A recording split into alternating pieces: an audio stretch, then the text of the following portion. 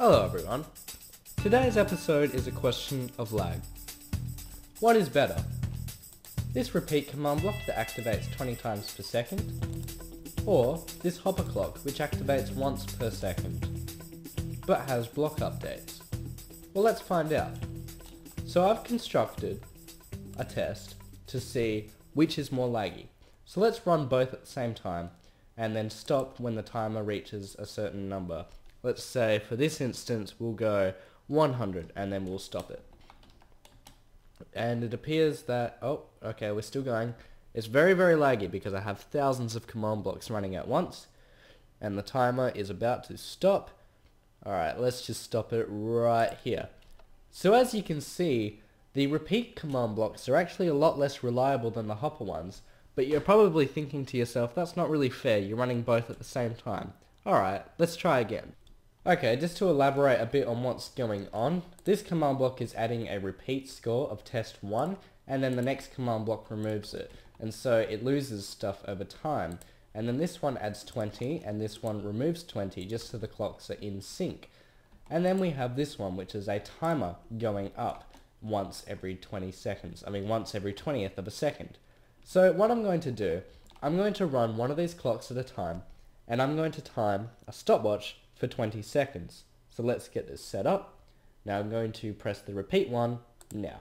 Alright, so we've started the timer, and after 20 seconds, I will stop the timer. So I'm going to do one of these on camera, just so you can time it for yourself, and then I'm going to do two more, and then I'm going to average my results off camera, and show you the results afterwards. So we're on 17 seconds, and 20. There we go. So you can see that the timer score says 116 out of a possible 400. Now we want this number to be as high as we can possibly get. So now it's time to repeat the test with our hopper clock. Now I'm going to tell you already the hopper one is much faster, but just so you can see it on camera, I am going to do that for you. Alright, so it's started, and let's get ready to press this button as quickly as we can.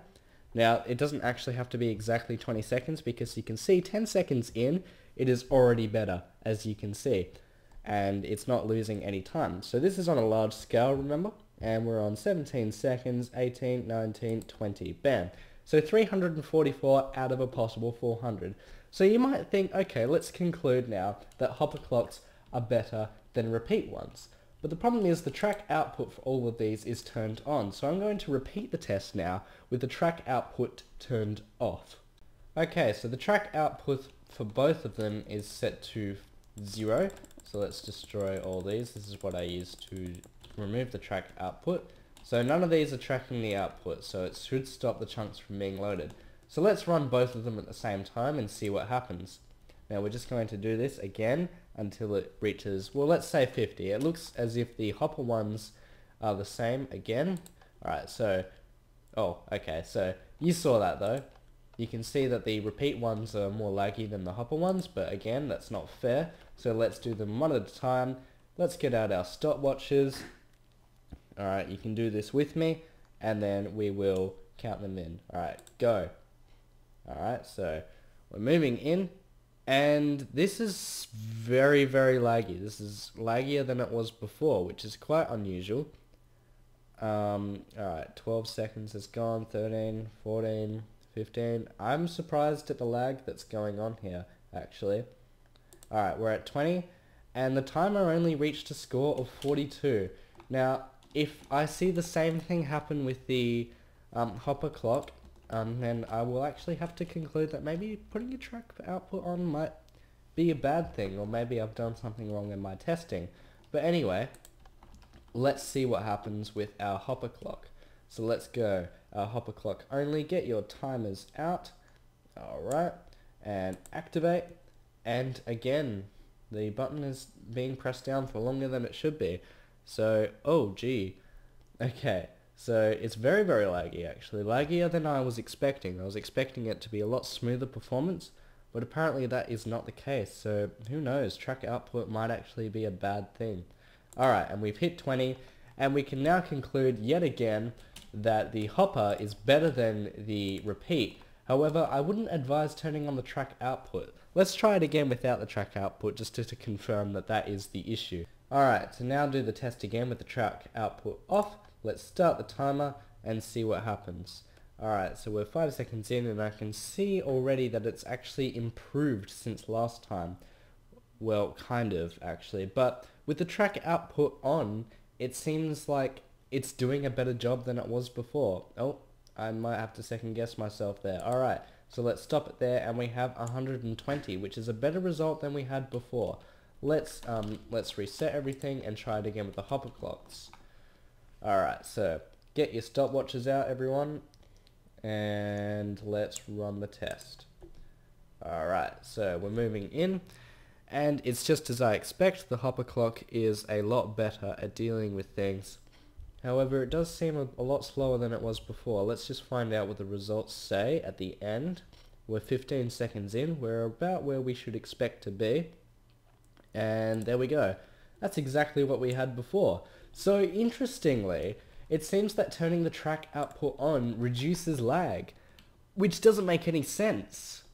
This is actually quite surprising results.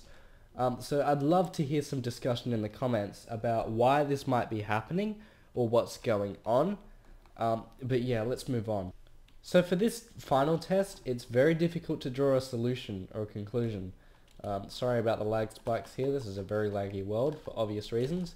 What I'm going to do, I'm going to turn on this stress machine, which basically just runs a lot of commands, as you can see, and then I'm going to construct the same test again with the hopper clocks and the repeat clocks. Now I've done this before, and you'll see the results are quite interesting, so take a look. Alright, so you can see that the timer is actually doing a pretty good job even with this stress machine turned on. Now I made sure that the stress machine actually had more command blocks than there were before, and as you can see, it is actually keeping up alright, the timer, and the hopper isn't doing a bad job either, so let's stop it. Okay, unusually, last time I did this test, I got 400, so I'm going to turn off fraps and see if the same thing happens. Okay, I did this with fraps turned off, and again, I get 208, or near the 200s, whereas I was expecting 400 like I got in my initial testing. So for the small scale, I'm going to have to say that the results are inconclusive. They actually got a similar result, so just before I say any more, I'm going to reset the clock again, and I'm going to see if we get around 200 with the repeat clock. But I should expect to get 200 because it's very hard to tell at this scale if there's any difference. So let's turn on our stopwatch, timing yet again 20 seconds, and we'll see what happens. And we can see we're getting a massive lag spike this time. Alright, we are 10 seconds in, and we are a bit behind where we'd expect to be. So again, we can say that the hopper clock is better in this case as far as lag goes. Alright, let's stop it there, and it's not quite near 200. So for this test, I'm going to have to say the results are inconclusive. So in conclusion, on a large scale like this, we can say that hopper clocks cause less lag than repeat clocks, pretty safely. However, there were some surprising results with the track output, where turning the track output off somehow caused more lag, which is very different to what I was expecting, and actually challenges whether or not I think this is an accurate test or not. What do you think? Please discuss it in the comments, and I will do a follow-up test depending on what you guys say. But thank you very much for watching. I hope you have a great day.